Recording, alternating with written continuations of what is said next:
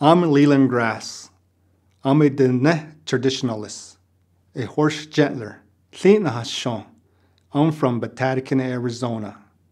Since 2013, I spoke against these horse roundups.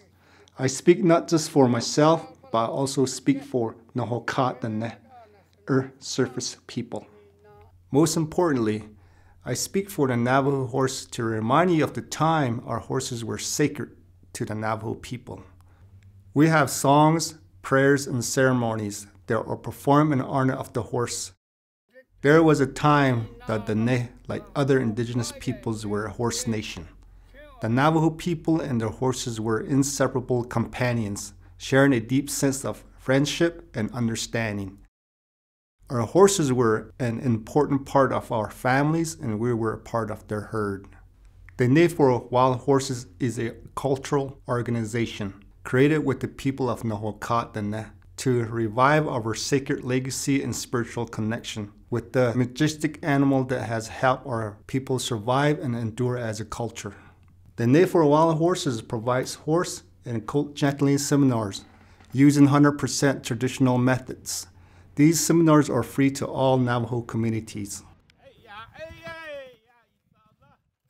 In 2014 and 2015, the Dine for Wild Horses visited Navajo communities 2 days each week to help people establish good relationship with the horses. The Dine for Wild Horses builds corrals for communities. We train people to be colt starters and horse gentlers. Our seminars are for both horses and people.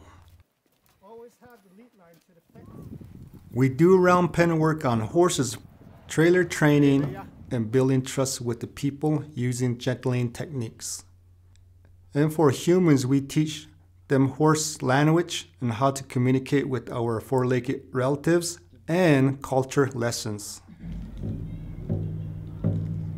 The Dine for Wild Horses provides traditional horse medicine therapy clinics and outreach programs tailor-made to heal children with autism, veterans with PTSD, and domestic violence survivors.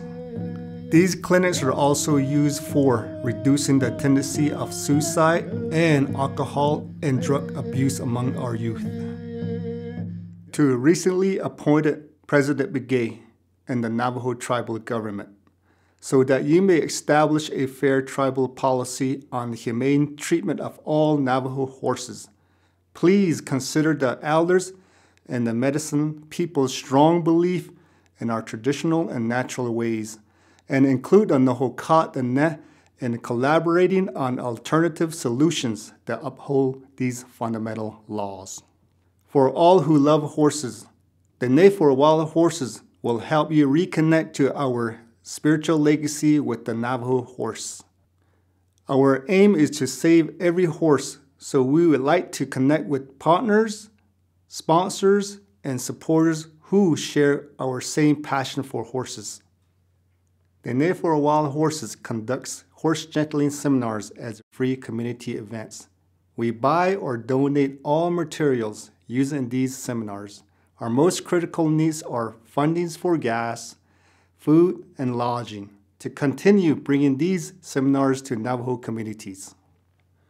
Your support of the Dine for Wild Horses and seminars will ensure that our Dine horse culture lives on for future generations. Please join our Facebook community to find out how you can help. Save the horse, save the people, save the land.